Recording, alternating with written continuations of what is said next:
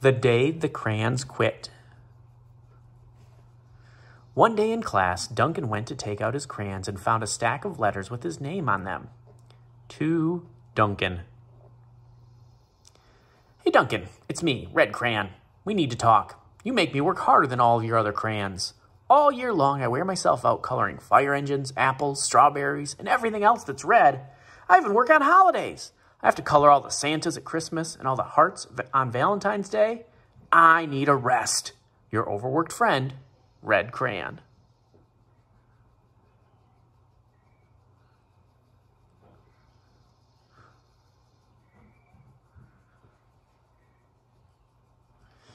Dear Duncan, all right, listen. I love that I'm your favorite crayon for grapes, dragons, and wizard hats, but it makes me crazy that so much of my gorgeous color goes outside of the lines.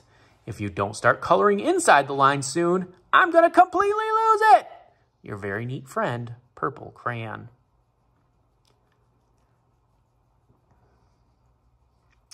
Dear Duncan, I'm tired of being called light brown or dark tan because I'm neither. I'm beige and I'm proud.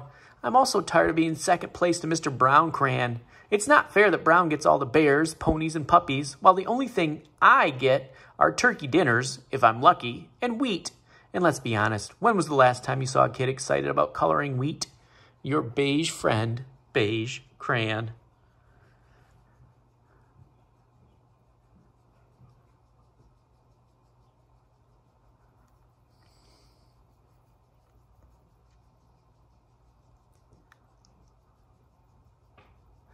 Duncan, Gray Crayon here. You're killing me! I know you love elephants, and I know that elephants are gray, but that's a lot of space to color in all by myself. And don't even get me started on your rhinoceroses, hippos, and humpback whales.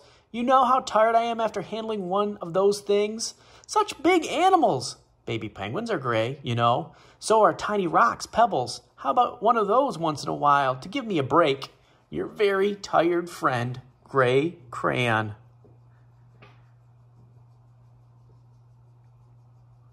Dear Duncan, you color with me, but why? Most of the time, I'm the same color as the page you are using me on, white. If I didn't have a black outline, you wouldn't even know I'm there. I'm not even in the rainbow. I'm only used to color snow or to fill in empty spaces between other things. And it leaves me feeling, well, empty. We need to talk. Your empty friend, White Crayon.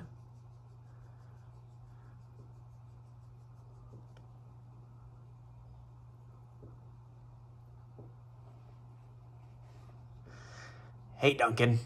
I hate being used to draw the outlines of things. Things are colored in by other crayons, all of which think they're brighter than me. It's not fair when you use me to draw a nice beach ball and then fill in the colors of the ball with all the other crayons. How about a black beach ball sometime? Is that too much to ask for? Your friend, Black Crayon. Dear Duncan, as Green Crayon, I'm writing for two reasons. One is to say I like my workloads of crocodiles, trees, dinosaurs, and frogs. I have no problem and wish to congratulate you on very successful coloring things green career so far. The second reason I write is for my friend Yellow Crayon and Orange Crayon, who are no longer speaking to each other. Both crayons feel they should be the color of the sun. Please settle this soon because they're driving the rest of us crazy.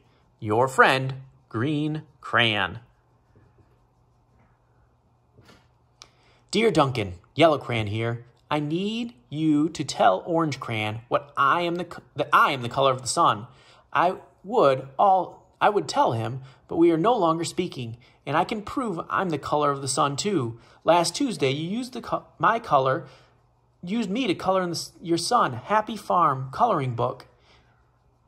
In case you've forgotten, it's on page 7. You can't miss me. I'm shining down brilliantly on a field of yellow corn. Your pal and the true color of the sun, Yellow Crayon. Dear Duncan, I see Yellow Crayon already talked to you, the big whiner. Anyways, could you please tell Mr. Tattletale that he is not the color of the sun? I would, but we're no longer speaking. We both know I am clearly the color of the sun because on Thursday, you used me to color the sun on both the Monkey Island and the Meet the Zookeeper pages in your Day at the Zoo coloring book. Orange, you glad I'm here? Ha! Your pal and the real color of the sun, Orange Crayon. Dear Duncan, it's been great being your favorite color this past year, and the year before, and the year before that. I have really enjoyed all those oceans, lakes, rivers, raindrops, rain clouds, and clear skies. But the bad news is that I'm sort of stubby, that I'm so short and stubby, I can't even see over the railing of the crayon box anymore. I need a break. Your very stubby friend, Blue Crayon.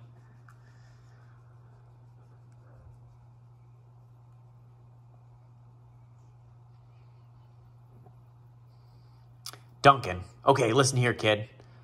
You have not used me once in the past year. It's because you think I'm a girl's color, isn't it? Speaking of which, please tell your little sister I said thank you for using me to color in her pretty princess coloring book. I think she did a fabulous job of staying inside the lines.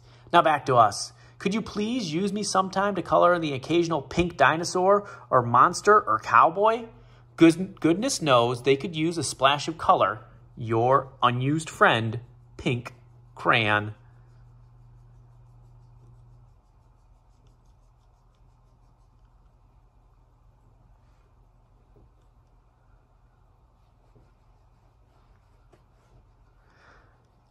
Hey Duncan, it's me, Peach Crayon. Why did you peel off my paper, all my paper wrapping? Now I'm naked and too embarrassed to leave the crayon box.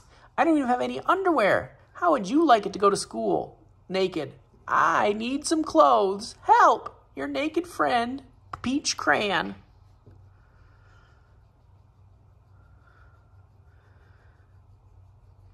Well, poor Duncan just wanted to color. And of course, he wanted his crayons to be happy.